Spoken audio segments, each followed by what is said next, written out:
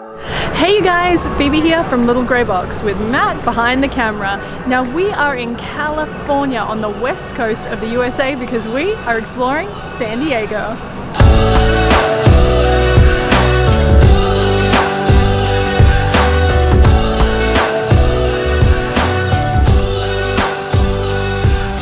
We're kicking things off here at the Cabrillo Isle Marina and we're going to climb aboard a speedboat with the guys at Speedboat Adventures here in San Diego. I'm so excited, you guys.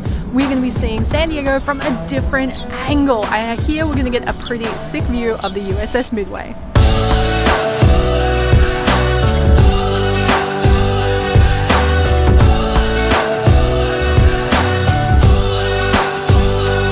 Tour went for about an hour and a half. Now you guys, you have to drive the speedboats yourself, and if you're a little bit worried about it, don't be. They're really low to the water. As our guide said, it's virtually impossible to flip them, and he said he had given it a fair shake. We got to explore the harbour, really see the city from a different angle, and it was so much fun.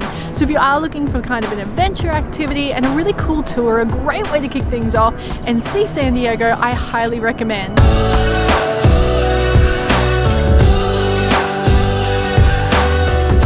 San Diego is home to over 70 miles of pristine beaches stretching along the Pacific Ocean. It also boasts over 100 lively and distinct neighborhoods for you to explore. Not only that, but it has an incredible food scene, rich history, fascinating culture, and there is so much to see and do, you guys. We are just going to scratch the surface on this trip, but we're going to do our best to find you some of the best, starting right here at the USS Midway Museum.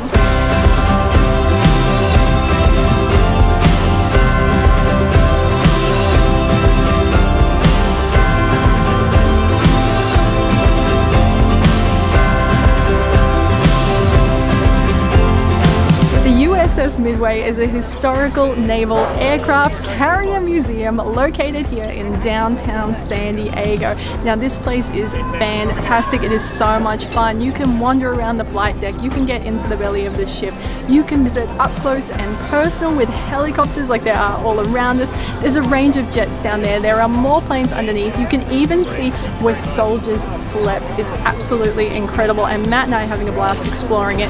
Now it's around $23 per adult to come and see, and what I love about it is you see that there are a lot of veterans employed here and they have just got big smiles on their faces. They are so happy to be here and be working and be talking about something they're passionate about. So as you move around, if you do have any questions, be sure to ask some of the veterans because their faces just light up and it's so cool to connect with them.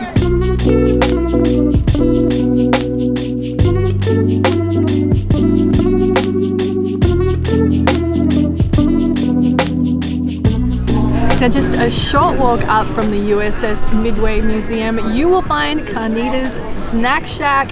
I love this place. The people who work here are so lovely. Valerie, our server, has just been amazing. Hey Valerie!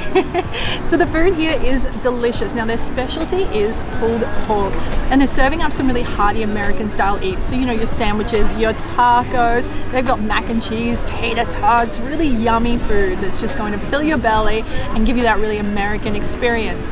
Now it's fast food, but it's not like fast junk food. It's real food, so it's served up quick, but it comes out fresh, delicious, packed full of veggies, guacamole, sriracha. They've got mocktails, cocktails, a bar. At night this place comes alive. They've got cornhole, all kinds of fun to be having here, guys. And the food, you know me, I've got my veggie tacos. Matt's gone for the pulled pork special. We've gone for a bit of spice in these. I can see the peppers. Oh, I live for Mexican food. It's my favorite.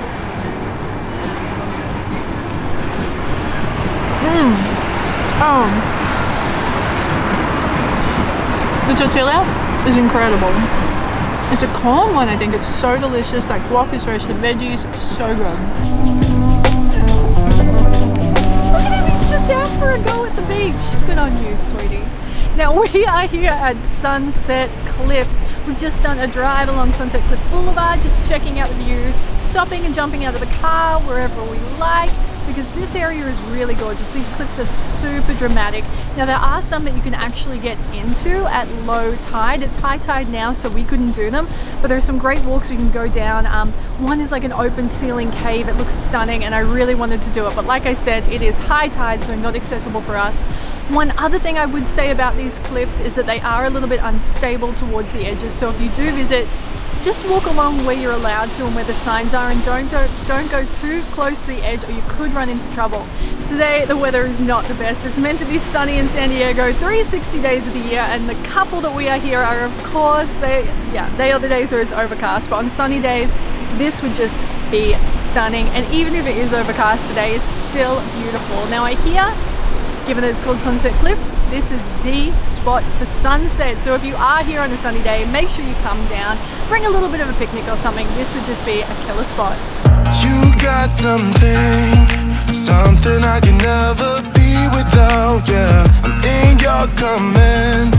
Thought I was a man of my own. Ocean Beach, also known as OB, is a vibrant bohemian neighborhood here in San Diego. Now we've just gone for a walk along the main streets. There are cafes, shops, actually setting up the farmers markets, which is held every Wednesday from 4 to 8 p.m. There are people here in the park behind me slacklining, cracking whips, doing all kinds of stuff. The pier, of course, is great for a walk. If it was a beautiful sunny day, that would be a fantastic spot, and I have a feeling it would be amazing for sunset as well. You've got bars, you've got plenty to see and do. This is a really lovely neighborhood. I just wish it was a little more sunny. I try to lay low, but I can never stay away from you. What do I, we can't stop it, so I keep on rolling inside. So where Ocean Beach was your bohemian vibe, La Jolla is more of your upmarket destination. Now we are here on Girard Avenue and Prospect Avenue just behind us, and these are your main shopping streets. So this is where you want to come with all your high-end boutiques. There's beautiful restaurants around this area. We're going to grab dinner here soon. We also popped down to La Jolla Cove where we visited the sea lions. They were so cute. I really identify with them and their whole beach lazy aesthetic. That's really me, you guys. Is this who I am? You see me running around in circles, feeling so sweet, but should it be like this? I'm loving the heat, I think I'm losing it. We just had the best dinner here at Puesto in La Jolla. Every meal here is just better than the last, and that one was no exception. The margaritas were absolutely delicious. The tacos were fantastic. Now they're made with blue corn. They have this beautiful non-GMO aspect, so when you eat them they just go sliding down, and everything is so flavorsome. They had the most amazing guac in there too. It had like these candy walnuts, pomegranates, mango, stuff you would never think to put in guac, and it was fantastic. Now if you are looking for a great meal here in San Diego, I absolutely recommend this place. The staff are fantastic, it's a beautiful restaurant, and the food is second to none. Absolutely loved it. But right now we are going to get our nightlife on. Yes, we're going to drag our over 30 butts out, and we're going to go check out the Gaslamp Quarter, and I have a feeling that we're going to find a very good bar.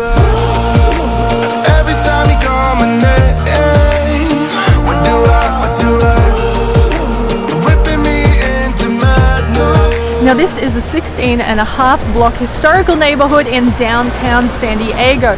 You guys, the streets here are alive with pubs, bars, and live musics, and you know that this is the heart of fun in San Diego because it is home to scheduled events like Mardi Gras. So you know it absolutely goes off, and I have the perfect bar for us to end the night in.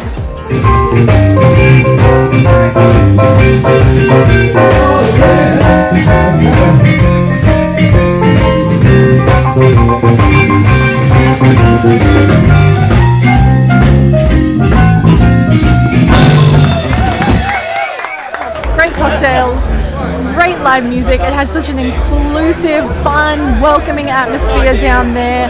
Matt and I just had a ball. We were like, we'll only stay for a little bit, but we loved it. We stayed for ages. Amazing. 10 out of 10 recommend. So that is the end of our first day in San Diego. We have seen and done so much, and we've had a blast doing it. Now it's time for bed because we have another jam-packed day tomorrow, and I can't wait to show you more of this incredible city. Good morning, you guys. So we are starting our second day in San Diego with coffee and bagels here from Portside Coffee and Gelato. We were just driving past and this place looks so good. Oh my gosh. I love the North American bagel culture. It's just the way we should all be living. Bagels are life, and this coffee is fantastic. So right now we're going to kick off the day with our first activity. Let's go to the San Diego Zoo. Yeah!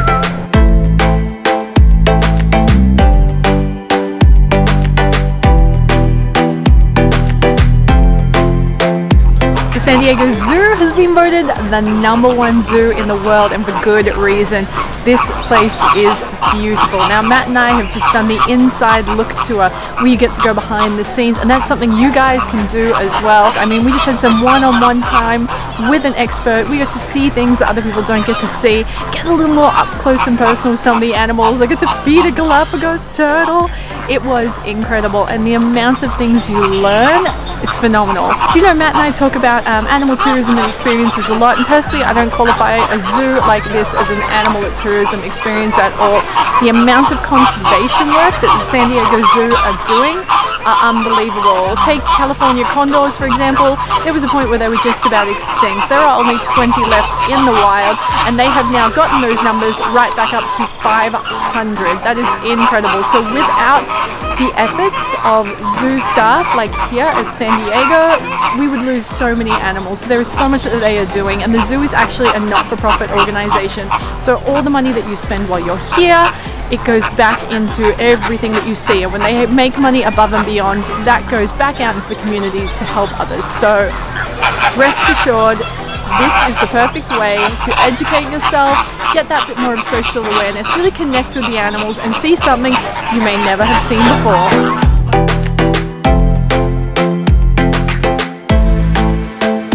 Balboa Park was first established in 1868 as a 1,400-acre parcel called City Park, later renamed Balboa Park. Now you guys, it is free to come here, and then you'll find some attractions that you have to pay admission for, so some of the museums and galleries and some of the gardens too.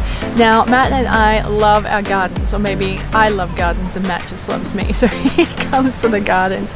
So that's mostly what we've been doing here. We came to the Friendship Garden, which is the Japanese garden, and I love a Japanese garden. It's so peaceful and tranquil in here. Now when it came to getting around, we were a bit tired, so we decided to hire some of those bird scooters. All we did was download the app. There's some free Wi-Fi in the air. Pick up a map, check into the visitors center, plan out a few of the spots that you'd like to visit. There's lots of great architecture, great places to eat, and lots of cool things to see. The vibrant neighborhood of Hillcrest stands as San Diego's LGBTQIA+ hub. There are lots of restaurants, pubs, cafes, bars. There's some fantastic boutiques, and if you really like thrift shopping, they've got some of those more high-end thrift stores. Now I know it's really lame, but I really like Whole Foods. So Matt had never been, and I just took him to one, and he had lost his mind. I have stocked up on so many organic dark chocolate peanut butter cups and non-sweetened green tea. I don't even know who I am sometimes. We are here at Starry Lane Bakery in Hillcrest, and this place is free, makes food that is free of all the top 10 allergens. So we're talking about gluten, dairy, soy, eggs, peanuts, tree nuts, the works. Everything you can think of, so I don't exactly know what they're made on.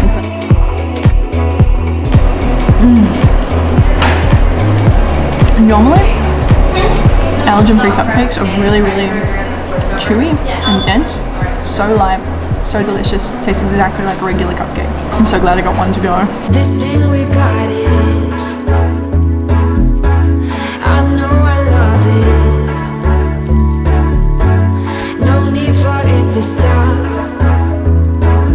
We just had dinner at Waypoint Public here in North Park. Now this place is famous for its burgers. They have these really cool big rolling window things, which I can imagine in the really warm months they would open those up. People would be hanging out of it everywhere, having a belter of a time. So now we're gonna head back to our hotel and get a good night's sleep. Good morning, you guys. So it is the start of our third and final day here in San Diego. We've got a little bit of sun out finally. Sun out, guns out. And we are kicking off the day here at the Cabrillo National Monument. Let's take a look. Unaware where my heart would flow, I was waiting in the undertow. Can't touch the bottom. The Cabrillo National Monument celebrates the landing of Juan Rodriguez Cabrillo in San Diego Bay on September 28, 1542. Now, this was the first time a European had set foot on what would later become the western coast of the United States of America. And now it is a fantastic place to visit here in San Diego. So we've got the lighthouse you can visit. There's a great visitor center. You've got the commemorative statue behind me, and the views here are just incredible. Point Loma is just stunning. It's one of the most beautiful places I've seen in San Diego so far. The views all around of the water are insane, and it's really cool to see an important piece of America's history. And the water feels like a friend I've not seen in years. We have come back here to Sunset Cliffs, and look at the difference, you guys. Sun is shining, blue sky, you can see the water is clear.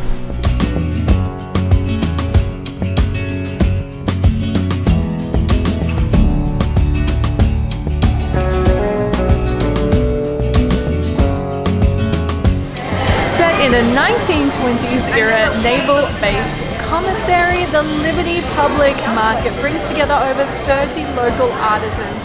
It is a hub for fantastic food, drinks, and some arts and crafts too. I even saw a very cute store for dogs. Now this is the place to come if you love an eating tour, which Matt absolutely does. He loves to roam around the market and try lots of different things. So there is everything and anything here. You've got tacos, you've got beautiful smokehouse pork, you've got empanadas, there's Thai food, there's even things like gumbo and mac and cheese and po' boys, so anything and everything you can dream up. If you love food, this is your destination.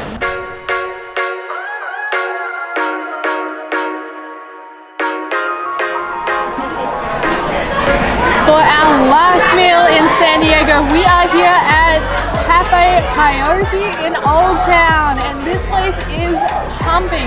Now, it has been one of San Diego's landmark restaurants for over 30 years, and it was voted best Mexican restaurant 15 years in a row. The tortillas are hand-rolled fresh. You can see the ladies preparing them. There are over 100 types of tequila on the menu for your marg. You know I love my frozen margs. There is this big fat guac bowl right in front of us. Matt's got something all chorizo and cheesy. This is just incredible. The staff are fantastic. It's a great street side location in Old Town. What more could you want? It is the perfect way to end.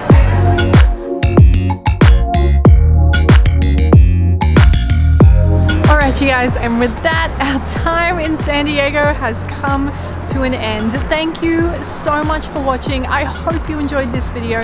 Now, if you don't already, be sure to subscribe and say hello in the comments below. Have a great weekend, and I will see you next week. Love ya.